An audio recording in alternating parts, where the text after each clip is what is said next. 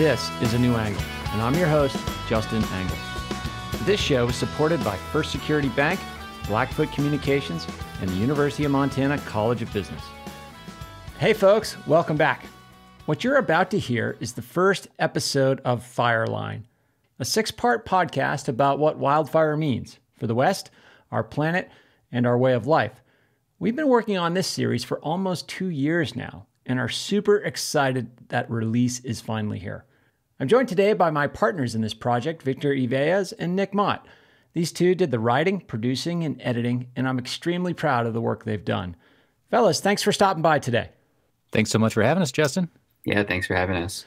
So, Victor, let's start with you. You're a recent graduate of the University of Montana's journalism program and now interning with National Public Radio's Throughline. Why did you want to get involved in this project? When I saw that you were looking for, some help on it initially, I was immediately intrigued. I've always wanted to get into long form audio, just audio in general, but especially long form and especially around the environment. And I mean, wildfire is really something that is part of life, especially in the West, or in Missoula and especially the West. But so I was just really excited to see that there was an opportunity for it. And I was excited to reach out to you, and I'm glad that I did. Indeed, as am I.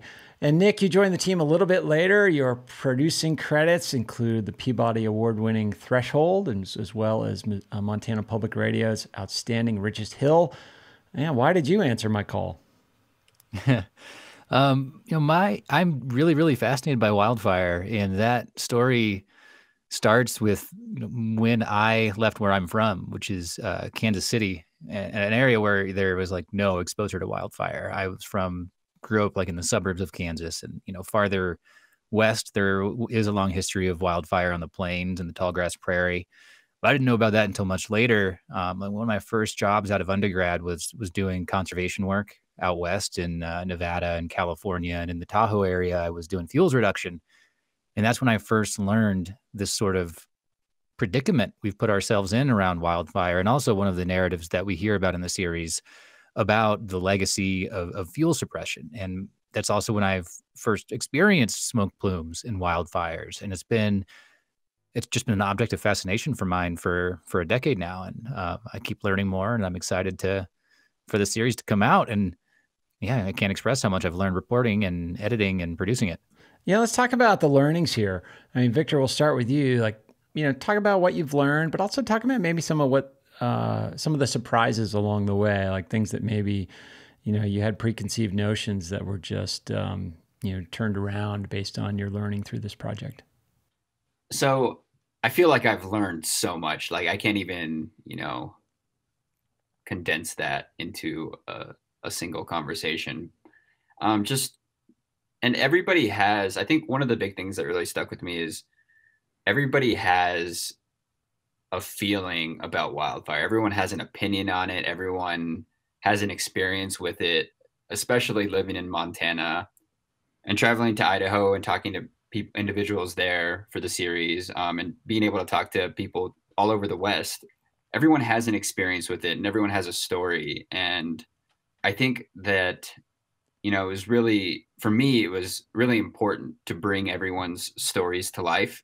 And with everybody's individual story, there's a different thing that I learned as well. And I think I'm just really excited I was really excited to put all those stories together with the team, and for us to be able to get across what everybody throughout the West has learned through their individual experiences and turn it into Fireline.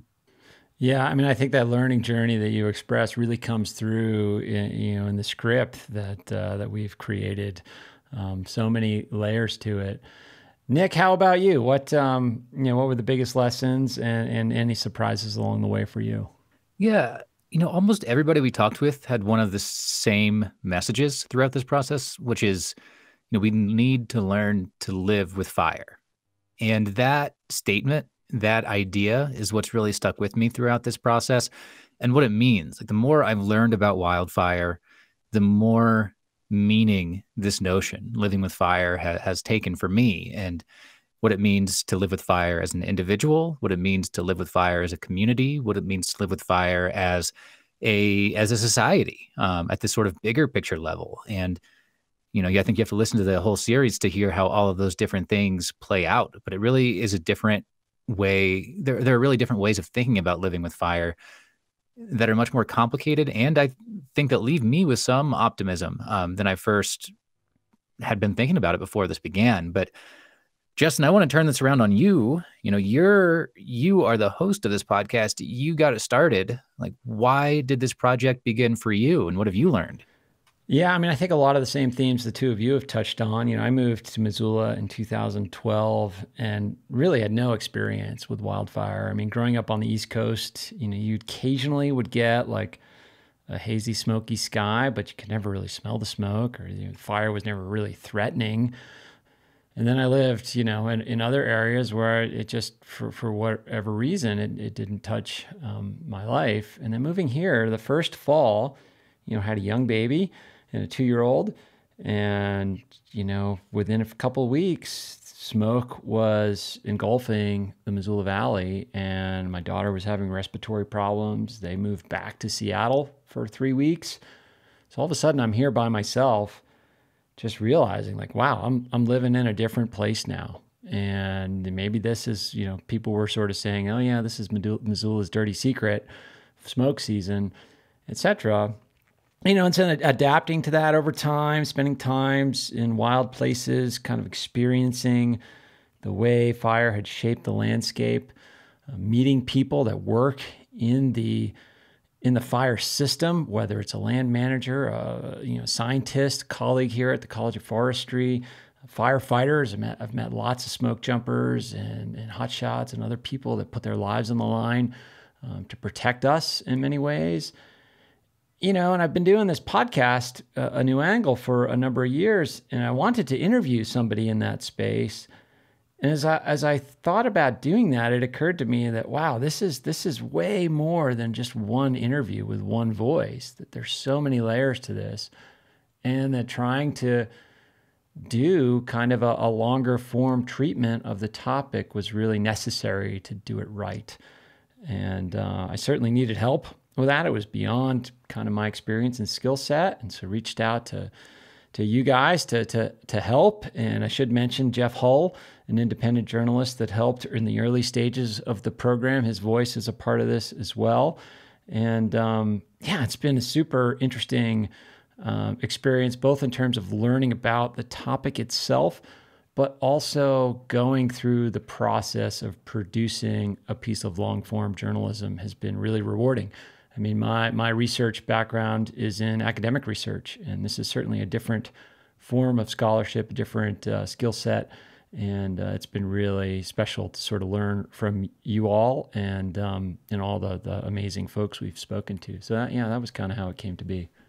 I haven't heard a bunch of that story, and I've been working on this thing for like a year and a half. That's really cool. Well, we just grind through, right? Like we do these Zoom sessions, we do our work, and we go on to our other jobs.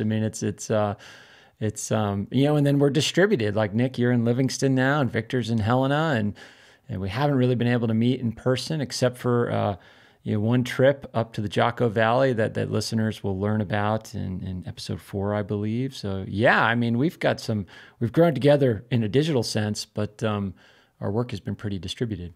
Yeah. I'm going to keep running with having turned this around on you, Justin. Sure, okay. Today, listeners are going to hear the first episode of this series, but what are you two excited for folks to hear as the series keeps going? I'm super excited because I think that the story that we're telling about fire and wildfire is just different. I think that the perspectives that we bring in, the scenes that we bring in, the story that we're telling is not the story that you have heard before. And I think that's what excites me the most. This isn't just the story of suppression. This isn't just the story of Smokey the Bear. This is a story that goes back millions of years and, is part of the human evolution, and kind of, trying to wrap that up in 6 episodes is difficult, but I think that we do it justice. And I'm just really excited to share that part. Yeah, I guess I would add to that. I'm excited for that emotion I described that I first experienced in 2012 was one of kind of helplessness. that this was, okay, this is just, what living here is all about. And certainly smoke will continue to be part of living in the West, and wildfire risk will continue to be a part of living in the West. But one of the kind of key insights of this show that I hope listeners come away from is, we all have a role to play in living with fire. And there's things that we can do individually, within our communities, within our families, to try to create a more sustainable coexistence with the world around us. We learn over and over again that as human beings, we are part of the natural world. We do not control it. It does not do what we want it to do. We are a part of it.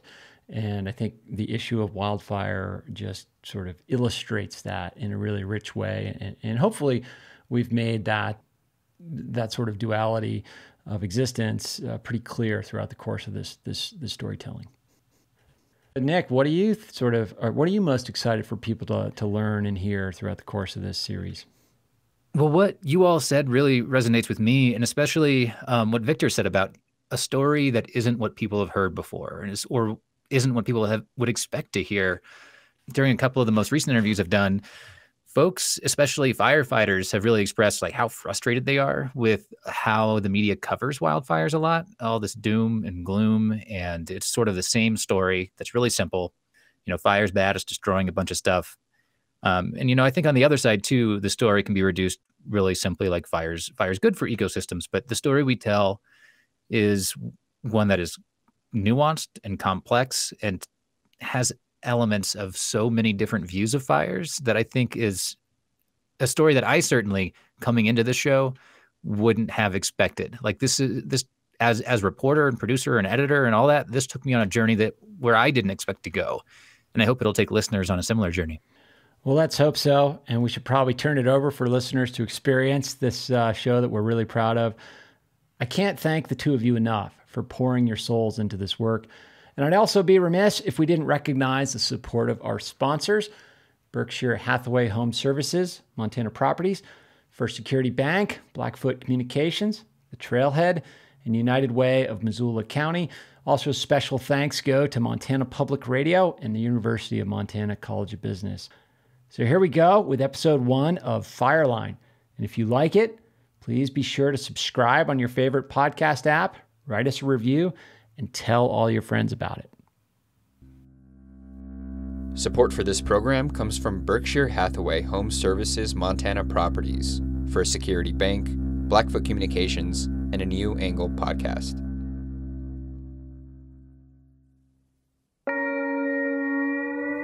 Late last summer, it felt like the whole country was up in flames.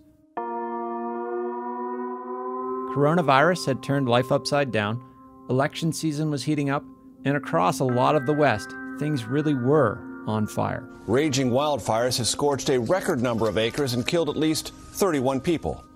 If you listen to the news, fire was something catastrophic. The death toll continues to climb from those devastating wildfires. Devastation and death, 15 killed in this area alone.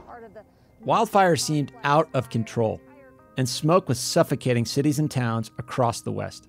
Orange skies, thick smoke, walls of flame. Health officials have warned people to stay inside. This is something that's become all too familiar in this part of the country. Every summer, and sometimes in the spring and fall too, we hear the same thing. An unfolding situation you were talking in about. this area 67,000 alone, acres part of overnight, the 600 homes, homes, and more than 300 commercial structures between Napa and Sonoma. I'm telling you all this because there's more than one way to think about wildfire. In this first view, what you've been hearing so far, it threatens our way of life. But here's another way of seeing fire. Hi, my name is Lily Clarke. In the background, you might be hearing some fire. That's what it is. Lily's a wildland firefighter. She recorded these messages on her phone and sent them to us while she was working on the August Complex, a burn in Northern California that sprawled over 1 million acres last summer and fall. I'm starting with Lily because I find her attitude towards fire really interesting. That whistling, that's the sound of a tree taking flame. Here, in the August complex, it's something she sees every day. I'm currently standing right next to it, if you're wondering how I can get that sound. But still, something beautiful and awe-inspiring, part of the natural world, like the view from a mountaintop. The experience of a forest taking fire is really something. The way you can feel its energy, the way you can just watch the trees take it. It's part of her job to get up close and personal with fire, but she's still transfixed by it. Right now an oak tree is going up in flames. It's beautiful. Watching an ember wash either cascade down the hills or right now fly up into the leaves of the trees and the limbs. The flames are encapsulating the trunk, and the embers just keep flying.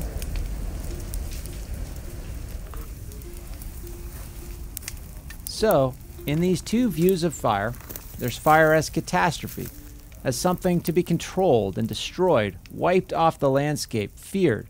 And then there's fire as something natural, even beautiful. These two versions of fire fascinated me.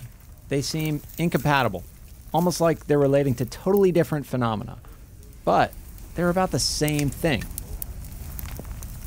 This podcast is an attempt to reconcile those two views of fire, because the thing is, neither view is wrong. By just about every measure, fires are getting bigger, hotter, and more devastating than we've ever seen before. And here are some fairly depressing numbers. In 2004, for the first time since reliable records began, wildland fires burned more than 8 million acres in a single year in the U.S. That's about 8 times the size of Glacier National Park. In the years since, that's happened 9 more times. And researchers predict that number could double by the middle of the century. But if you zoom out, fires have been around for hundreds of millions of years, longer than humans have been around. Fires are a natural, even crucial part of ecosystems. From my perch as a professor at the University of Montana, I sit at an epicenter of wildfire history, science, and culture here in the West. And I didn't really understand it. So a couple years ago, I decided to dig in. I started this long journey that took me from a mine in rural Idaho. The fire was sucking the air out of the tunnel, so it was getting harder and harder to breathe. To the depths of climate science. You know, I'll talk about it in a calm way because I'm a scientist and I'm trying to be as objective as I can.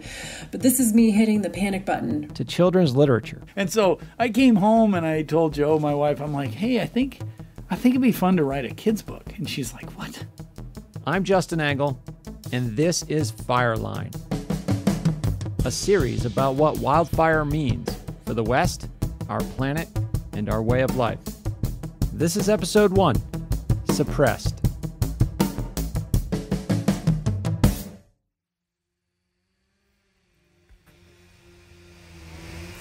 We are sawing along the road to clear off the smaller vegetation that are hanging in the road and could swim sparks onto the other side. That's wildland firefighter Lily Clarke again. Most people never experience wildfire on the ground, firsthand. But firefighters like Lily get up close and personal with fire. So we're going to spend some time with her to understand, why do we fight fire in the first place? And what exactly do firefighters do when they're out there in the woods? My first time using the chainsaw at night. It's an experience. And yeah, I am sleep deprived. The energy of the fire is what keeps me going. Lily's 27. She likes to say the color of her hair is unknown, but it's always curly. When she's not on a fire sporting a gray hard hat, there's a good chance you'll find her wearing her favorite orange beret. On deployments like this one, Lily lives and breathes fire, literally. She's slurping up smoke from nearby flames all day long. This is my 3rd season as a wildland firefighter. And whenever I get to be with fire, I just feel all the feels of how much I love this job. The Forest Service doesn't take kindly to untrained university professors who want to get right up next to fires, which is probably a good thing. So I didn't actually get to be on the ground with Lily. What I know of her time on the fire is all from a series of voice recordings she sent. Good morning. It's 4:27 p.m. Sometimes exhausted, sometimes in her tent, sometimes right at the edge of the flames. It's really rare to get a glimpse behind the curtain at how firefighting actually works. Lily got a master's degree that focused on how communities become more resilient to wildfire. She wanted an understanding of fire that wasn't just academic, so she joined a fire crew. 4 to 6 months a year, she and her crewmates travel the country fighting wildfires. The crew is based near the Swan Valley in northwest Montana, where Lily grew up. Fire was the thing that brought my community of 310 together and tore it apart. Fire was the thing that brought us the following summers to the mountains to play in the ash and find fire morels. Those are mushrooms, little morsels of culinary gold that thrive in recently burned areas. When she recorded this, she was at her camp, which is basically a small city of firefighters. Nearly 4,000 people from across the country had descended on the area to control the burn. My crewmate is playing metal in the background. This is a fraction of the standing army that travels all over the country and sometimes beyond. There are more than 30,000 federal workers who try to control wildland fire, and tens of thousands more state, local, private, and volunteer firefighters too. The camp is set up so that as we work to take care of our public lands with wildfire, we also don't trample on them with over 1,000 firefighters in one place.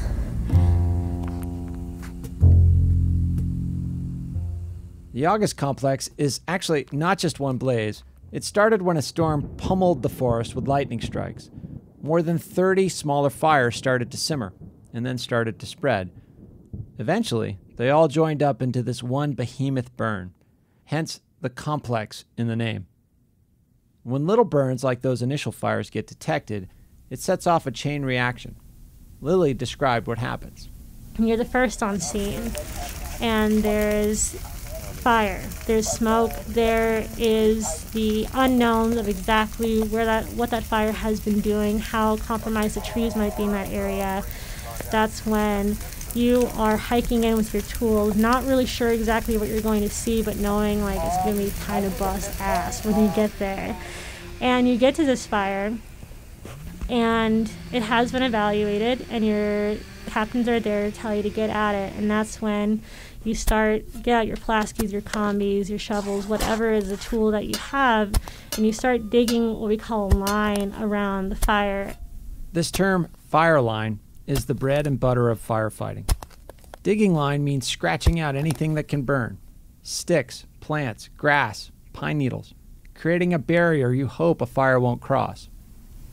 So some of you are leading with these tools and you're drinking on smoke and you are sweating from all the fire, and then others are ahead of you with their chainsaws and they're clearing out the area for the brush, the compromised trees, anything that might either be in the way of the line or compromise the line by falling over it with fire.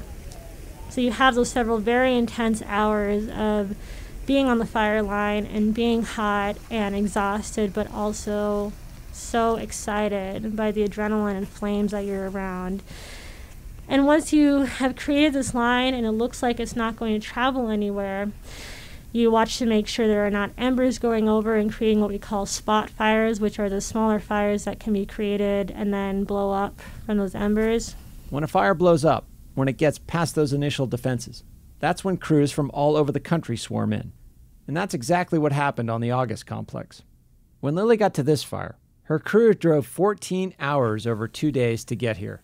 When they arrived, they went straight to work on the night shift. So now I've been awake for 26 hours. Their first job was to do what's called a burnout. They lit their own fire that they could control.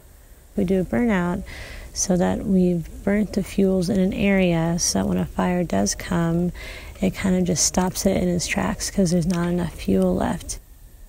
That saying, fighting fire with fire? Well, that's exactly what's happening here. Lily was on just one little corner of a massive blaze. The August Complex is the largest fire on record in California history. Colorado also saw its biggest fire ever last year. In fact, almost every state in the West has seen its biggest wildfire on record since the year 2000.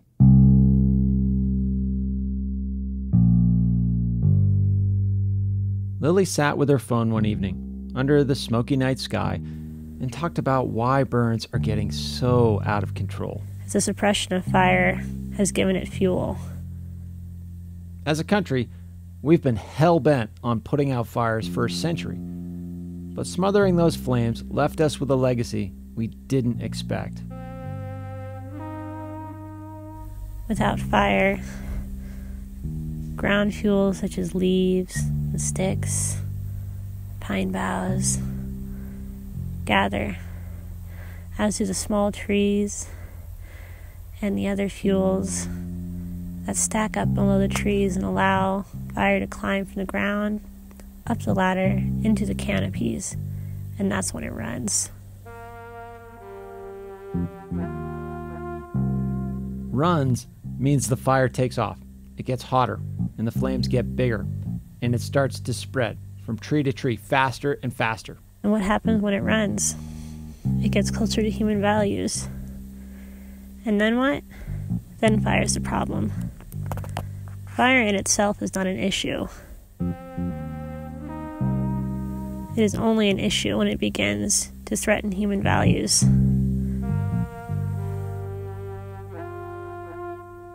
Human values.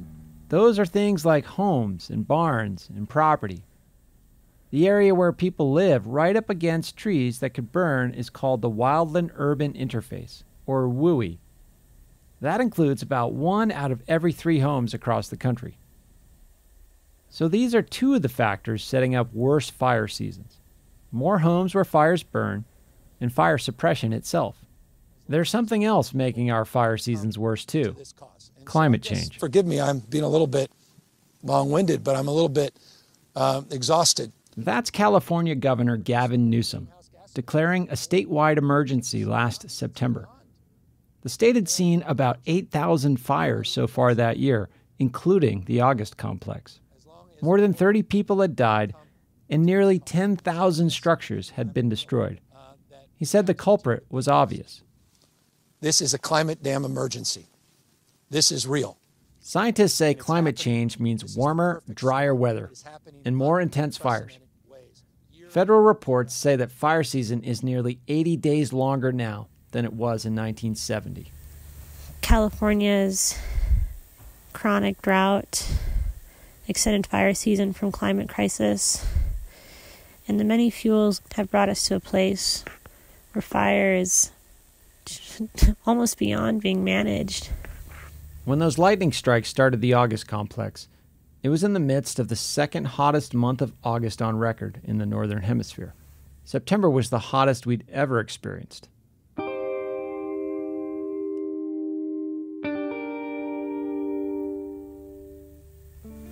We no longer call it fire suppression, we call it fire management. And yet who is being managed? Us or the fire? Who needs to be managed?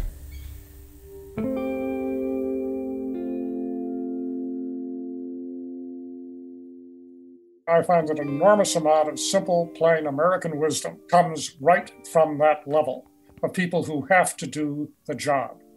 You talk to the people who have to do the job, and they can tell you a lot about what's really going on.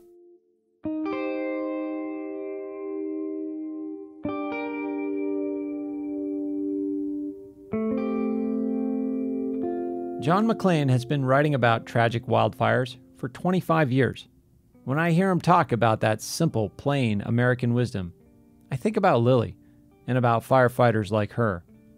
On the Fireline, they see fires blow up and fizzle out. They see them run towards private property or out into the wilderness. They risk their lives. there's nobody more connected to the fate of fires.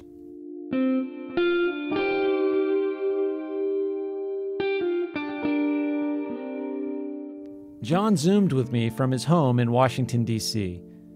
And even though he spent decades listening to the wisdom of firefighters, he spent the bulk of his career in a big city, doing another kind of writing. I worked for the Chicago Tribune for 30 years. He wrote about international intrigue, diplomacy. And I quit when I was in my very early 50s. Ever since, he's turned his attention to writing about wildfires across the West. And the reason I went from being the diplomatic correspondent for the Chicago Tribune, flying around the world with Henry Kissinger, to flying out west and writing about fatal wildland fires is a book called Young Men and Fire. His dad, Norman Maclean, wrote that book. After Norman published his famous novella, A River Runs Through It, he became fascinated by fire.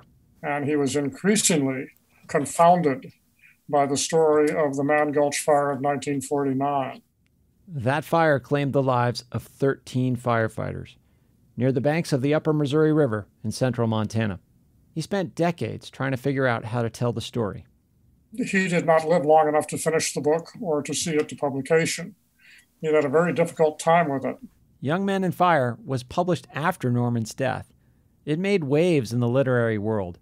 It gave wildland firefighting and the risk associated with it a new audience across the country. And it tethered John Maclean to the world of firefighting. He became entranced by fire. Over the years, John had the opportunity to go back to Man Gulch and write about a bunch of other burns. He's published 5 books about wildfire since. But his relationship with fire started with his father. When I was growing up, we were all scared of fire, but you never thought that there would actually be one to come down and burn everything out. The more he wrote about fire, the more that relationship with fire shifted. His ideas about it became concrete, even intimate. A few years ago, he realized how real the possibility was of a nearby fire consuming his family's cabin in northwest Montana.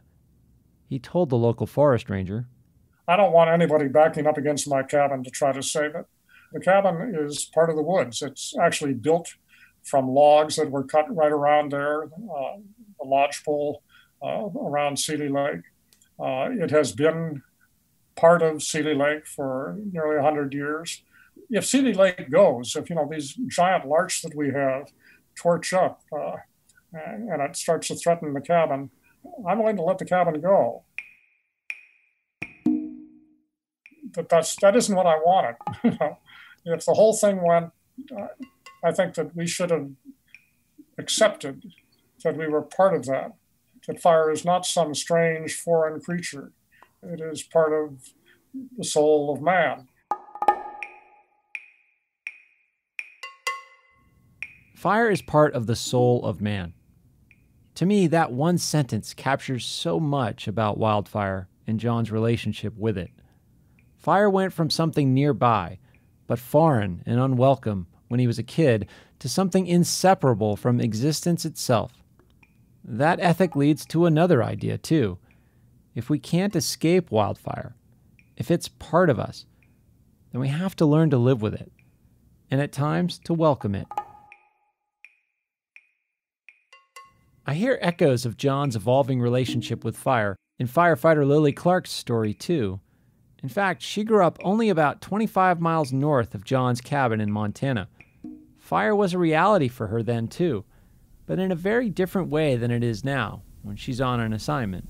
As a kid, it was something that was different and exciting in the sense that I saw my mom be worried and I saw my community be concerned, but it was something for me that was exciting in the sense that I didn't know was what would happen next. It was a great unknown. But when Lily was in college, a fire burned about 1.5 miles from her home. It could have run right through her family's property. It was more or less a coin flip.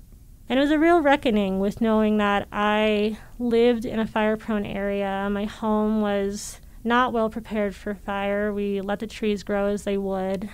And I remember having a conversation with my mom and her just saying, you know what, if the fire takes our home, that's okay, because that means that we didn't necessarily put firefighters in there and their lives are worth more, and we will rebuild or we will find a way. But it was a fear of mine to lose my childhood home, but also know that it was more important for that area to be left alone and let the fire do what it needs to do than put firefighters in there.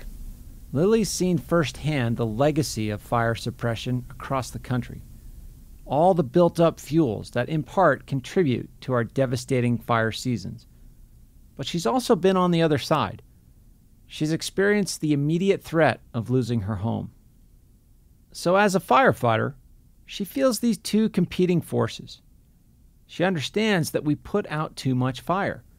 But on the ground, she's one of the people doing her best to stop the flames. I absolutely struggle with that. I absolutely struggle with seeing decisions made to put out wildfires in our wilderness areas, to put out wildfires in areas that have been adapted to fire, that can be far away from communities and should be let burn in those areas. But I'm going to say that I'm not a firefighter to tell. I'm here to learn. Yes, as an ecologist, we can say those fires should have been let burn, but it's also true as a firefighter decision maker. You are tasked with that responsibility, and if that fire does go out of control, if that one ember does travel into a community and burns them down, you will be given direct responsibility for that fire going that way.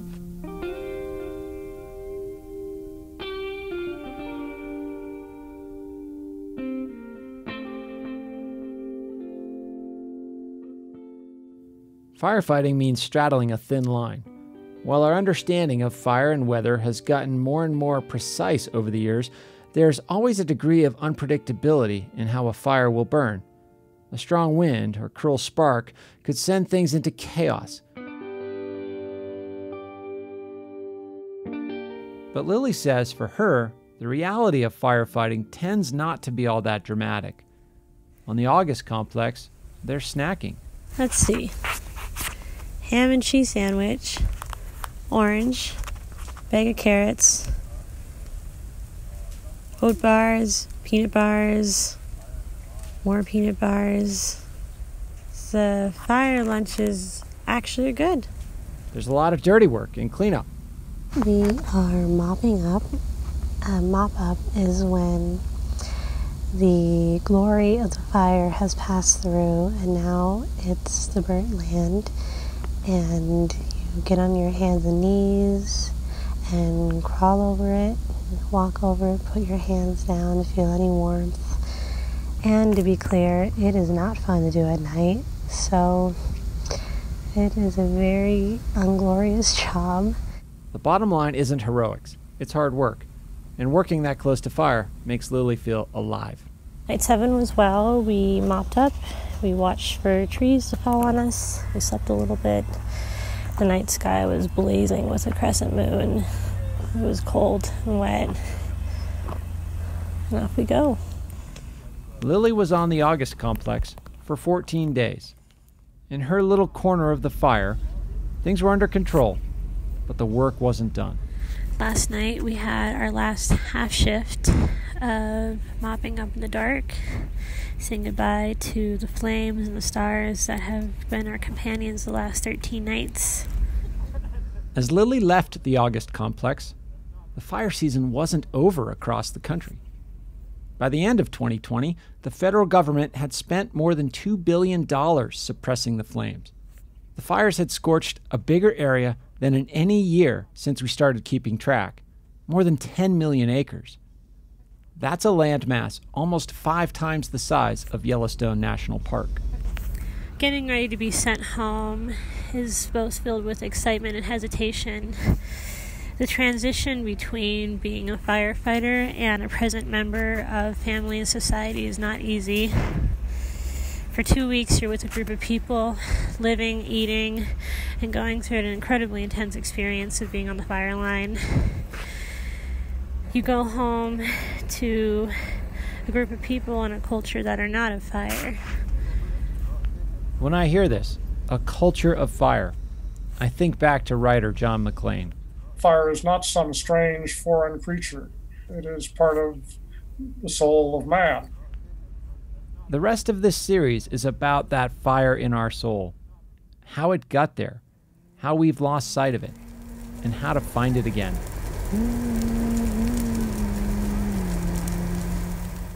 And the question becomes, why is it this and not how it was?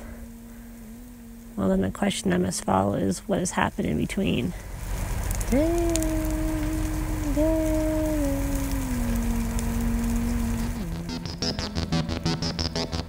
So if we date the origins of modern American fire history from 1910, half of that history has been spent trying to take fire out of the landscape, and the last half has been trying to put it back in. It turns out, however, that it's a lot easier to take it out than to put it in. That's next time on Fireline.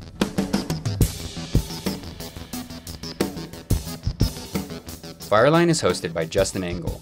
Writing, editing, and production is by Nick Mott and me, Victor Ubeas.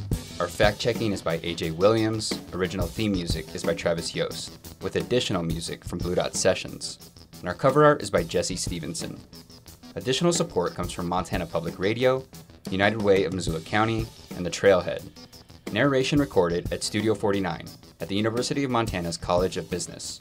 Special thanks to Lily Clarke, John Maclean, and Jeff Hull. If you enjoyed our show, please subscribe and share it with your friends.